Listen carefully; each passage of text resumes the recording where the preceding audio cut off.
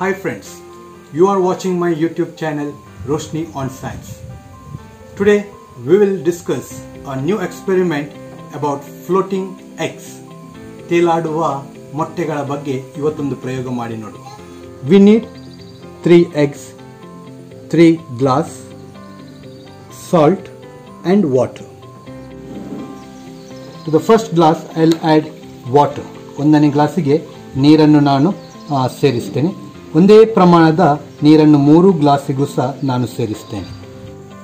For first glass I am not adding any salt. Second glass I'll add 1 teaspoon of salt and the third glass I'll add 2 teaspoons of salts and stir it properly. ಒಂದನೇ ಗಾಜಿಗೆ ಏನನ್ನು ನಾನು ಹಾಕುವುದಿಲ್ಲ ಗ್ಲಾಸಿಗೆ. ಎರಡನೇ ಗ್ಲಾಸಿಗೆ 1 teaspoon ಇದನ್ನು ಉಪ್ಪನ್ನು ಹಾಕಿ ಅದನ್ನು ಕಲಕಿಸ್ತೇನೆ. ಮೂರನೇ ಗ್ಲಾಸಿಗೆ 2 ಚಮಚ ಉಪ್ಪನ್ನು ನಾನು ಹಾಕ್ತಾ ಇದ್ದೇನೆ. 2 spoons of salt I am adding.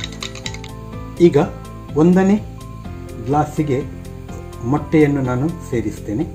ಏನಾಗ್ತದೆ ಎಂಬುದನ್ನು ಗಮನಿಸಿ. ಮೊಟ್ಟೆ ತಳವನ್ನು ಸೇರಿಕೊಂಡಿದೆ. ಇನ್ನೊಂದು ಮೊಟ್ಟೆಯನ್ನು ನಾನು ಎರಡನೇ ಗ್ಲಾಸಿಗೆ ಸೇರಿಸ್ತೇನೆ. See what will happen. ಇಲ್ಲಿ ನೀವು ಗಮನಿಸ್ತೀರಿ, ಮೊಟ್ಟೆ ನಡುಭಾಗದಲ್ಲಿ ತೇಲ್ತಾ ಇದೆ. ಇಲ್ಲಿ ತೇಲ್ತಾ ಇದೆ. ಮೂರನೇ ಮೊಟ್ಟೆಯನ್ನು ಈ ದ್ರಾವಣದ ಒಳಗಡೆ ಮೂರನೇ ಇದರಲ್ಲಿ ಹಾಕ್ತೇನೆ. ಅದು ಮೇಲ್ಗಡೆ ತೇಲ್ತಾ ಇರುವುದು ನಿಮಗೆ ಗೋಚರಿಸುತ್ತದೆ. ಒಂದನೇ ಗ್ಲಾಸ್ನಲ್ಲಿ ಮೊಟ್ಟೆ ತಳ ಸೇರಿದೆ. ಕಾರಣ ಅಲ್ಲಿ ಮೊಟ್ಟೆಯ ಸಾಂದ್ರತೆ ಹೆಚ್ಚು, ನೀರಿನ ಸಾಂದ್ರತೆ ಕಡಿಮೆ. ಎರಡನೇ ಗಾಜಿಗೆ ನಾವು ಗಮನಿಸಿದರೆ, ಗ್ಲಾಸ್ನಲ್ಲಿ ಗಮನಿಸಿದರೆ ಮೊಟ್ಟೆ ಅರ್ಧದಲ್ಲಿದೆ. ಅಂದರೆ ಅದಕ್ಕೆ ಸ್ವಲ್ಪ 1 ಟೀಸ್ಪೂನ್ನಷ್ಟು ನಾವು ಉಪ್ಪನ್ನು ಸೇರಿಸಿದ್ದೇವೆ. Only 1 teaspoon of salt is added to the second glass. So here the density of the water is slightly more than the density of egg.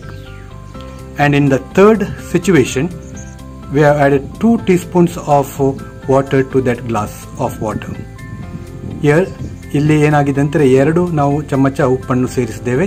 ಅದರಿಂದ ನೀರಿನ ಸಾಂದ್ರತೆ ಮೊಟ್ಟೆಯ ಸಾಂದ್ರತೆಗಿಂತ ಹೆಚ್ಚಿರುವುದರಿಂದ ಮೊಟ್ಟೆ ಅಲ್ಲಿ ತೇಲ್ತದೆ. ನೀರಿನ ಸಾಂದ್ರತೆಯಲ್ಲಿನ ವ್ಯತ್ಯಾಸದಿಂದಾಗಿ ಆ ಮೊಟ್ಟೆಗಳು ಬೇರೆ ಬೇರೆ ಸ್ಥಾನದಲ್ಲಿ ನಾವು ಇಲ್ಲಿ ಗಮನಿಸ್ತಾ ಇದ್ದೇವೆ. It is because of the change in density of water.